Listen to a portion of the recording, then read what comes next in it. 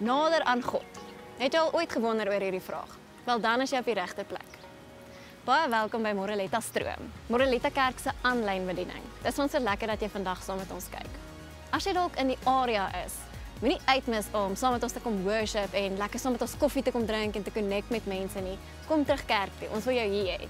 Maar as jy dalk ver is of is vir jou moeilik om by die kerk uit te kom, dan wil jy nie dan subscribe nie. Op so 'n manier kan jy deel wees van die Moreleta Stroom. Dan weet jy presies wanneer ons goed oplaai, nuwe content oplaai en wanneer ons live gaan met die preke. Dit sal so lekker wees om jou deel te hê van die online community.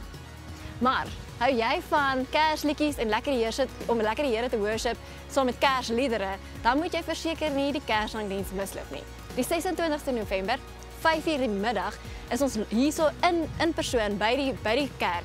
Hou ons die Kersangdiens. Ons gaan dit ongelukkig nie uitsaai nie, maar dit sal so lekker wees as jy hier kan wees. Ons doen dit saam met Joshua na die reën hierdie jaar en Simonei saam met die Moreleta Kerk band en sangers en Johan Kelber doen weer vir ons met die musiek hierdie jaar. Ja, asseblief kom, dit gaan so lekker wees. Jy gaan uitmis as jy nie hier is nie. Ons wil jou ook die geleentheid bied om julle offergawe te gee. Julle kan dit doen deur die QR-code te scan of 'n EFT oorbetaling te doen. Ons hoop julle geniet hierdie diens saam met ons.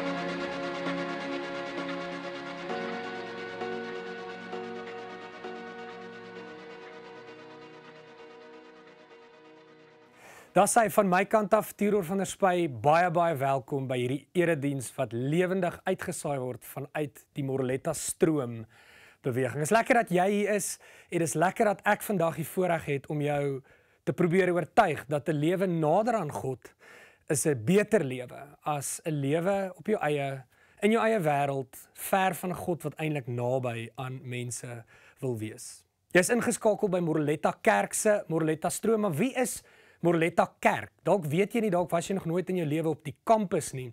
Maar die kampus self is iets om te beleef. As jy sien hoeveel verskillende goed daar gebeur, hoeveel verskillende bedieninge hier op die kampus is, en hoe ons probeer sin maak van ons roeping wat ons by God ontvang het, en hoe ons dit moet uitleef. Op ons boeke is ons so 11.000 mense, maar ons weet nie noodwendig altyd wie is die 11.000 en waarmee is hulle altyd besig nie. Maar ons het 'n gemeente wat fokus dan om te sê dat ons dink die beste plek om Jesus te ontmoet is ons Sondagbelewenis. Is vir ons 'n verskriklike belangrike kans om juist mense in te nooi, soos wat ons jou innooi in die Moreleta Stroom storie in. Ons is baie lief vir die kinders van Suid-Afrika en ons het 'n groot emphasis dan nou, ons het 'n groot benadrukking wat ons dan nou sit op ons volgende generasie. Ons glo die lewe gebeur in kringe, wanneer mense in kleiner groepe bymekaar kom, terwyl jy dalk 'n groot belewenis op 'n Sondag gehad het. En daarom nooi ons altyd mense in 'n dieper gemeenskap met God in. Natuurlik is ons roeping na buitekant toe die roeping. Ons wil so ver as die uithoeke van die aarde die naam van Jesus uitskree van elke dakkap af.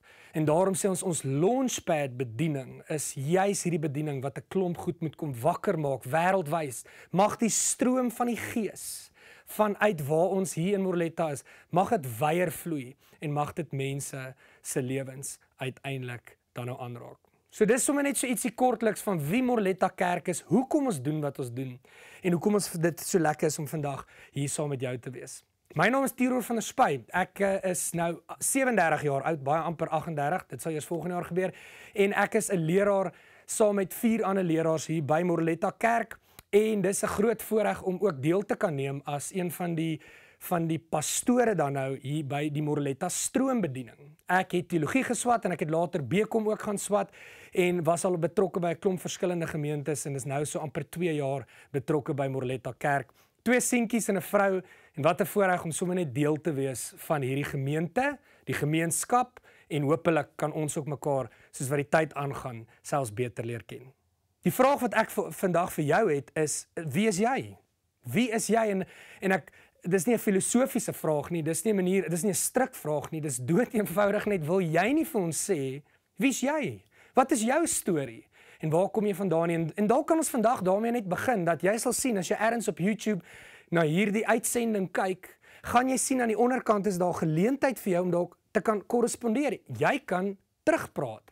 En dis verskriklik lekker vir ons om te weet wie jy is en waar jy vandaan kyk en van waar kyk jy dalk. So as jy die vrymoedigheid het, dit gaan niks van jou vat nie, jy kan ook sommer net vinnig tik, hallo, my naam is dit en ek kyk van hier af, sodat ons net kan weet wie jy is, wat is aan die gebeur en van waar af is mense aktief betrokke in die Moreleta stroom. So vertel ons wie jy is, sodat ons kan deelneem aan jou lewe ook. Die laaste vraag waarmee ek jou wil los, en dis die moeiliker vraag, maar dis dalk die dieper vraag, is hoekom is jy in hierdie oomblik besig om op een of ander vorm van 'n stromingskanaal, of dit jou foon is en of dit jou TV is en of dit jou rekenaar, 'n tablet is, hoekom is jy besig om te kyk?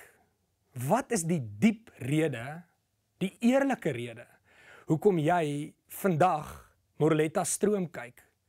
Dalk nie in die kerk is nie, dalk nog nooit in die kerk was nie. Hoekom is dit dat jy vandag kyk?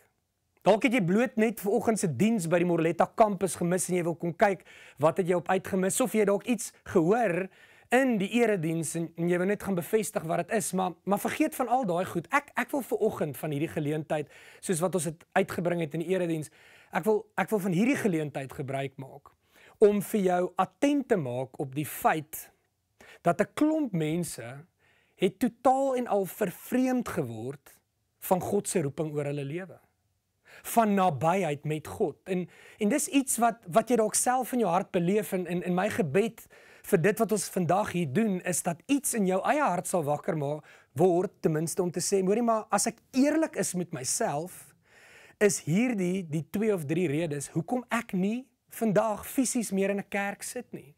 Hoekom ek nog nooit in my hele lewe in 'n kerk was nie. Hoekom ek 'n spesifieke beeld van God het. Ek wens eintlik ek kan vir jou 5 minute van stilte gee om dalk vir een keer in jou lewe net doeteenvoudig eerlik met jouself te wees. Wat is die rede dat jy vandag hier is? Wat is die rede dat jy nou ingeskakel is? Is jy net nuuskierig? Is jy soekend? Is jy gebroke? Is jy skepties? Hier's 1000 verskillende vrae. En ons hart hier by Moreleta stroom is sommer net dat ons jou kan kry in die plek waar jy is en jou, ek wil amper sê, na die oppervlakte toe kan bring. En met jou met oop arms te ontvang en te sê, hier's plek vir jou vir behoort, vir deelname van deelneem. Soos ek gesê, dalk het jy bloot net 'n diens gemis en jy's nie bang of skaam vir gemeenskap nie, dalk bly ergens op die platteland in 'n ander dorp en jy's diep geïnvesteer in wat jy daar doen, dan is dit 100%. Maar ek wil jou vanoggend of vandag, wanneer ook al jy kyk, kom attent maak op die feit dat 'n klomp mense, vanweë die feit dat hulle bloot net mense is en nie die sondeval gevrywaar is nie, ver verwyderd geraak het van die God van die heelal. En hierdie verhaal begin al op 'n baie vroeë ouderdom, of vroeg in die verhaal van Genesis 3 vers 23, wanneer Adam en Eva verban word uit die tuin van Eden. Ek lees dit sommer net vir jou, dat jy iets daarvan saam met my vanoggend, of wanneer ook al jy dan nou hierna luister, dat jy iets daarvan kan beleef. Genesis 3 vers 23, kom vertel hierdie verhaal. Adam en Eva het sonde gedoen, dit moet jy nou baie duidelik hoor vandag. Adam en Eva doen sonde, die Here God het daarom die mens uit die tuin van Eden weggestuur. Dis vir my die sleutelwoord hierso. Weggestuur om die grond te gaan bewerk waaruit hy geneem is. Hoor mooi, hier begin die ballingskap, hier begin die verwydering van God en mens. Hier begin dit dat mense ver gevoel het van God af. God was van die begin af baie ywerig om naby aan die mens te leef, saam te wandel deur die tuin van Eden. Dan gebeur dit dat sonde, en dis wat Adam en Eva hier gedoen het, maak dat God homself verwyderd. Hierdie proses van verwydering gaan verder aan in Genesis 11 vanaf vers 8, wat die storie van die toring van Babel vertel. En dan hoor jy dat dieselfde dinge aan die gebeur is in Genesis 11 vers 8. Dan sê dit die volgende: op hierdie manier het die Here hulle van daar af oor die hele aarde versprei. Dit was ook die einde van hulle bouprojek van die stad. So sien jy die patroon raak, dat van die begin van die mensdom af, is wanneer sonde, ek wil amper sê wanneer die lewe gebeur, want partykeer doen mense nie eens moetswillig sonde nie, lyk dit vir my asof daar 'n skeiding tussen God en mens uiteindelik plaasvind. Later in die Nuwe Testament, dan kry ons soveel van 'n beter verstaan hiervan. As ek dink aan Romeine 3 vers 23, wat sê, almal het gesondig en is naby aan God. Almal is sondig en is ver van God af. Ver van gemeenskap, ver van die vuur af, ver van die nabyheid van 'n liefdevolle gemeenskap. Alles in die verte, niks meer naby nie. En jy weet wat is die gevaar met 'n ver God? Jy gaan luister vir 'n klomp verskillende stemme wat 'n klomp opinies oor hierdie God het. En jy gaan uiteindelik hierdie opinies ter harte begin neem en jy gaan uiteindelik 'n afgod van die God van die heelal begin maak en hy gaan vir jou verder en verder voel en jy gaan al hoe meer leuns oor hierdie God begin glo en jy gaan uiteindelik uitmis op hierdie liefdevolle verhouding waarin jy kon gestaan het. So lyk vir my deur die loop van die eeue, deur die loop van die verhaal van die Bybel, kom ons gereeld op hierdie ding af, dat mense het ver van God verwyder geraak. Die groot verhaal in die Nuwe Testament, in die Ou Testament uiteindelik, en dit is baie moeilik om enigstens Bybel te lees terloops, sonder om een datum te onthou. Ja, jy onthou dalk die datum wat Jesus gebore is, ongeveer 0 jaar en daarna is ons lewens begin gebou. Maar die groot en belangrike datum in die geskiedenis van Israel is dan nou 586 voor Christus. Het jy al daai datum in jou lewe gehoor? 586 voor Christus. Dis die dag wat die Israeliete in ballingskap ingegaan het. Waar God, nadat hulle hoeveel keer herhaaldelik gewaarsku het, bly by die 10 gebooie, bly by my wette, bly by dit wat ek van jou vra, het hulle presies gedoen dit wat hulle nie moes doen nie. En weet julle wat het gebeur? Die patroon wat ek vir jou kom uitgewys het uit Genesis, het God weer kom doen toe hy gesê het, ek draai my rug op julle. Ek gaan dat die beloofde land met die stad van Jerusalem uiteindelik verwoes word en ek sal julle uitstuur, wegstuur in ballingskap uiteindelik. En ek lees vir jou so kort gedeelte net dat jy hoor wat gebeur met mense in ballingskap, wat gebeur met mense wat ver verwyderd is van 'n liefdevolle God. Die tempel word verwoes. Ek lees vir jou uit 2 Konings 25 vanaf vers 8. In die 5de maand op die 7de van die maand, in die 19de jaar van koning Nebukadneser se bewind in Babel, het Nebuzaradan in Jerusalem aangekom. Hy was die hoof leiwag en 'n amptenaar van die koning van Babel. Hy het die tempel van die Here, die koninklike paleis, al die huise en al die belangrike geboue in Jerusalem afgebrand.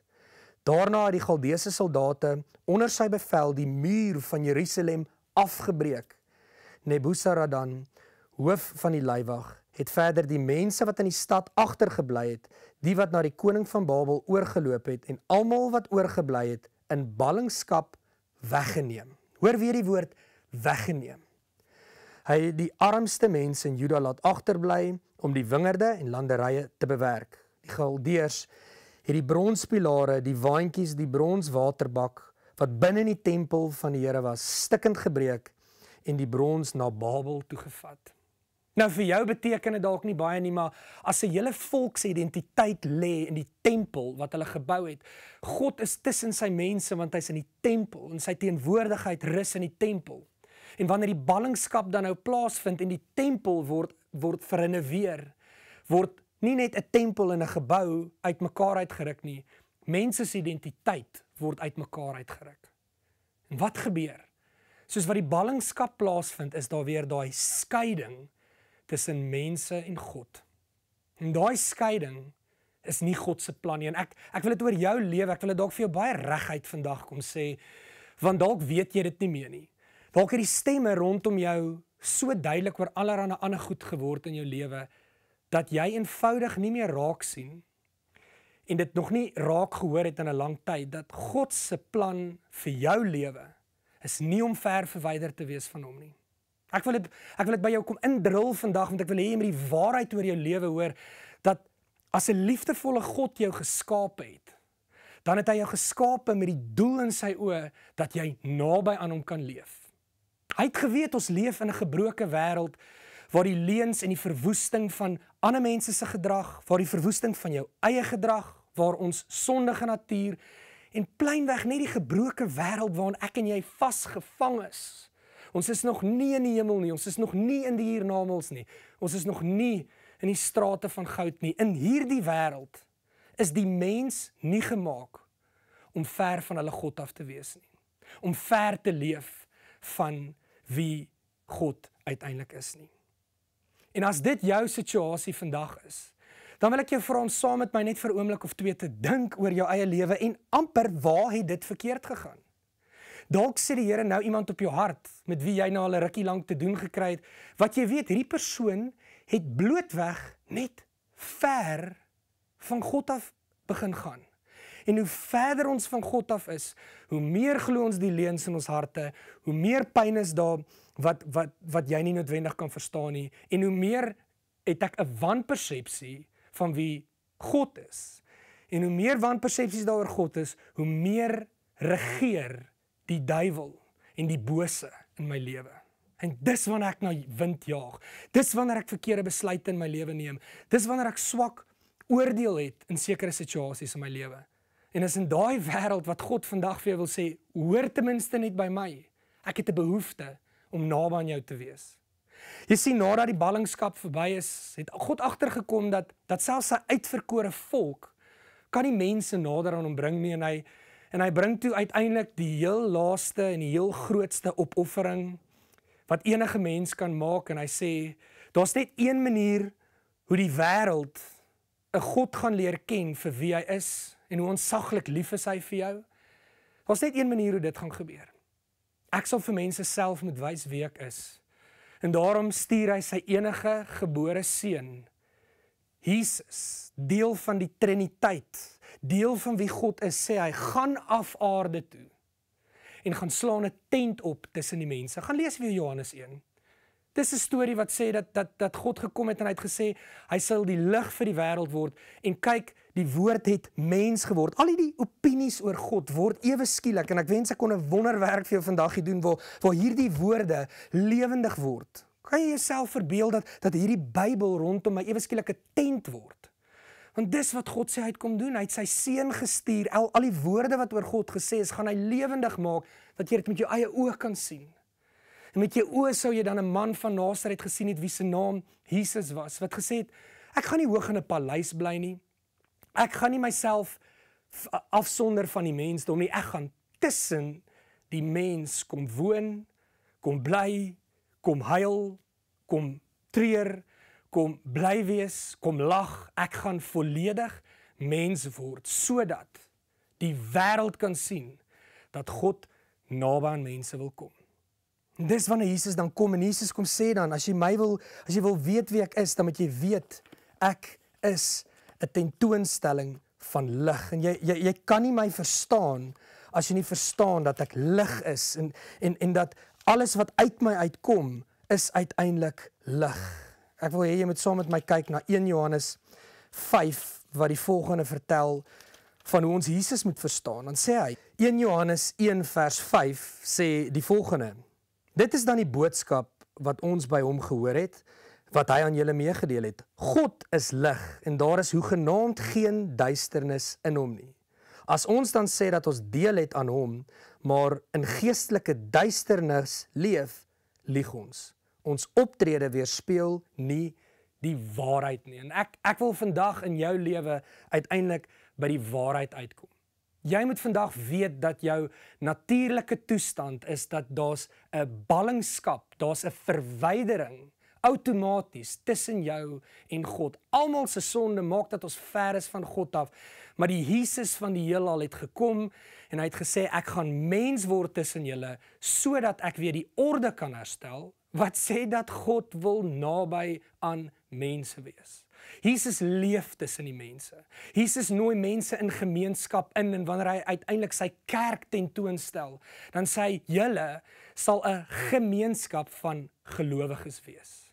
Hoor mooi dat om jouself 'n volgeling van Jesus te noem, beteken dat jy eers in jou lewe moet soek na die nabyheid van hierdie God. En hierdie God sê, jy gaan my leer ken as jy in die lig leef, maar nie in die duisternis nie. En nie in die leuns wat jy dalk oor jouself of oor God begin glo het nie. En ek bid vandag vir jou dat jy op een of ander manier die vrymoedigheid gaan hê om 'n eerste tree te gee, om nader aan die vuur te kom, om nader uiteindelik aan hierdie God te kom. Aan die God wat ek en jy dien vandag, is 'n God wat naby aan mense wil wees. Dis die God wat uiteindelik kom, en dis die God wat uiteindelik kom sê, my behoefte is nabyheid. My behoefte is 'n intieme verhouding met jou. Geen nie om wie jy is nie. Geen nie om wat jy verkeerd gedoen het nie. Dis juis vir al jou verkeerde goed wat ek my seun gestuur het, sodat jy in 'n regmatige, liefdevolle verhouding met 'n nabye God kan staan. Kan ek jou vandag vra dat as jy begin weghardloop het, dat jy dalk die vrymoedigheid vandag sal kry om net te stop en dit sterk te oorweeg om terug te draai, om vir die Here te sê, ek wil weer in gemeenskap met U kom leef. Dis wat Jesus gedoen het. Dis wat God kom doen het toe hy Jesus gesê het, kom bly tussen die mense. En dan weet ons, Jesus is hier op aarde, hy versoen ons met God, hy maak dat my sondes nie meer skeiding bring tussen my en hierdie God nie. En dan sê hy, kyk, ek stuur vir julle die Heilige Gees. Ek stuur vir jou die Heilige Gees om uiteindelik, gee nie om waar jy vandag is nie. Gee nie om of jy alleen in 'n klein woonstelletjie ergens in die buiteland is en jy voel stoksiel alleen en dan kom sê God, maar ek wil deur my Gees in daai situasie ook naby aan jou wees. Kan ek vir jou vandag kom oortuig dat mense was in die geskiedenis van die mensdom nog nooit so alleen soos wat hulle op die oomblik is nie.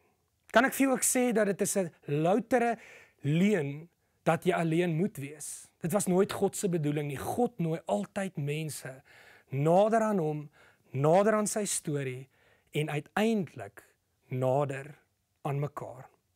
Die God van die heelal sê uiteindelik, ek het 'n behoefte om naby aan die mens te leef. En kan ek jou aanmoedig, dat al wat jy vandag gehoor het is, dalk het jy ver verwyderd geraak, kan ek jou aanmoedig om nader te beweeg aan hierdie God? Kan ek jou aanmoedig om te sê dat hierdie God is ontsaglik lief vir jou en hy nooi jou in gemeenskap in?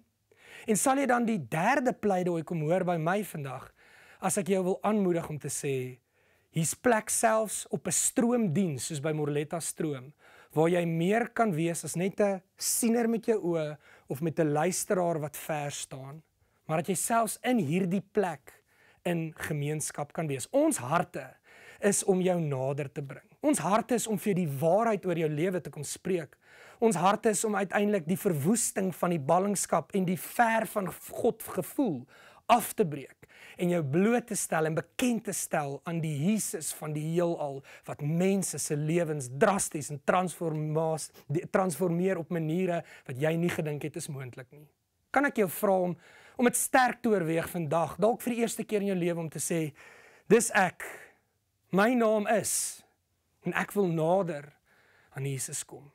Ons wil saam met jou daai pad stap, ons wil Jesus aan jou kom openbaar, sodat jy weet die God wat jy dien, is 'n liefdevolle, goeie God, wat van die begin van die eeue af, al het mense foute gemaak, nooi hy altyd terug, en sy terugnooi meganisme is sy seun Jesus Christus, wat jou vandag op 'n baie spesiale manier wil kom ontmoet. Wat is dit wat jy kan doen? Jy kan met ons kontak maak, jy kan dalk sommer net iets in die description skryf, maak met my kontak Moreleta Kerk, of stuur vir ons 'n e-pos as jy voel dis dalk meer anoniem, stuur vir ons 'n e-pos na kringe@moreleta.co.za. Ons kringebediening is juist hierdie bediening wat sê, dis hier waar ons mense nader aan die vuur nooi, dis hier waar ons 'n geloofsgemeenskap kan wees, en dan wil ons jou in 'n virtuele kring sommer innooi en ergens vir jou plek maak waar jy kan behoort, waar mense jou naam ken, en waar jy die waarheid van God wat lig is, kan ontdek. Dis wat ons saam met jou wil doen, dis ons harte, wil jy dit nie sterk oorweeg nie, kringe@moreleta.co.za. Kan ek vir jou bid, en kom ons vra sommer, dat die Here hierdie boodskap sal gebruik, om mense in 'n nuwe belewenis met hom te sit. Kom ons bid saam. Here, wat 'n voorreg om te weet dat ons op splinternuwe kreatiewe maniere met mekaar kan werk. Here, ons is Ons is so in ag genome met wie U is. Here, dat U deur al die eeue planne gemaak het om naby aan mense te kom, al verdien ons dit nie. Ja, Here, U het al die reg om vir ons kwaad te wees vir ons sondes. U sê U kan nie met ons assosieer nie, want ek is lig. En wanneer jy nie in die lig is nie, is jy besig om 'n leuen te leef. En dan kom U deur die Seun Jesus Christus en U nooi ons in die lig in. En ek bid, Here, vandag vir elke persoon wat kyk om 'n belewenis van lig in hierdie oomblik te hê. Wil U nie kom ligte in hulle donker harte kom aansit en sê, ek nooi jou nader aan die vuur, ek nooi jou nader aan die lig. Ek wil met jou in 'n intieme en diep verhouding uiteindelik staan. Here, ons weet dis U hart. U wou deur al die eeue nog nader aan mense gekom het, al maak ons foute. Vandag is daar 'n unieke geleentheid vir elke liewe een van julle wat luister, om te sê, ek het 'n behoefte nader aan die lig. Here, ek bid dat mense wat dalk ver verwyderd geraak het van kerklewe, dalk weer die vrymoedigheid sal vat om te sê, ek gaan terug dalk na fisiese kerk toe, as dit is wat vir my beskore is. Of ek gaan terug en ek gaan regmaak in daai vriendskap. Of ek gaan in 'n virtuele kring behoort, of ek gaan ergens net sê, dis my storie, bid vir my. Ons bid, Here, dat selfs 'n verstromingsdiens in hierdie oomblikke baie naby en baie intiem sal word. Ons bid dit in U almagtige naam. Amen. Baie dankie dat jy deelgeneem het. Ons sien uit om van jou te hoor. Baie dankie dat jy hier was vandag. Indien jy meer inligting wil hê rondom Moreleta Kerk, of jy finansiëel wil bydra vir Moreleta Stroom, gaan besoek ons webwerf. Ons hoop ons sien jou volgende week weer hier.